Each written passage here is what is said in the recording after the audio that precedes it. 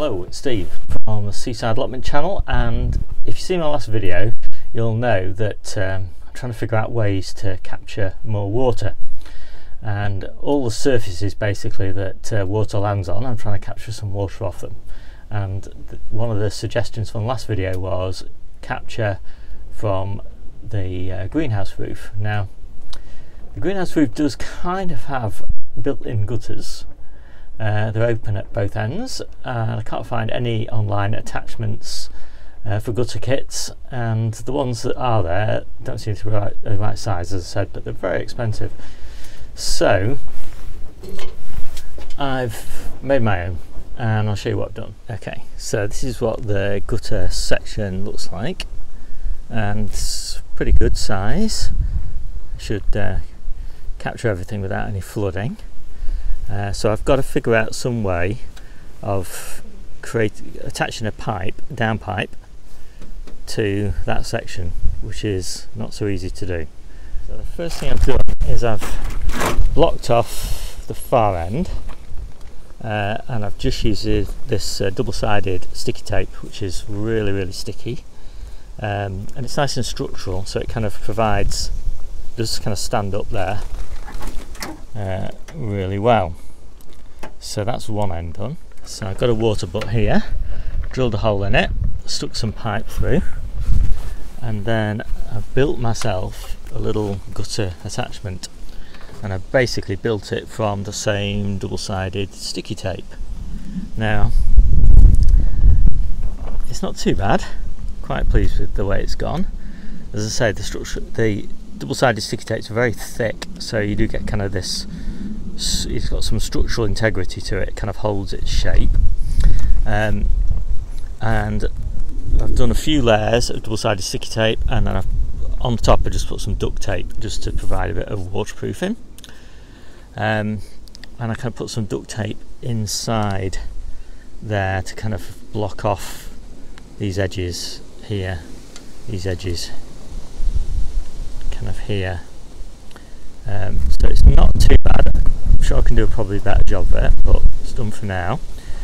But I need some sort of little cap to block it off the top, so that stuff, although water can flow through it, I don't want leaves and other gunk blocking it up. So I thought, well, I'll use one of these and I'll cut off the end so it looks like that. So it's like a little gutter cap. I just pop that in the top, so it rests on the top of the double-sided sticky tape, and it'll actually maybe give that tape a little bit more structural integrity, but the water should flow through it still really easily. So this happens to fit pretty much perfectly in the hole,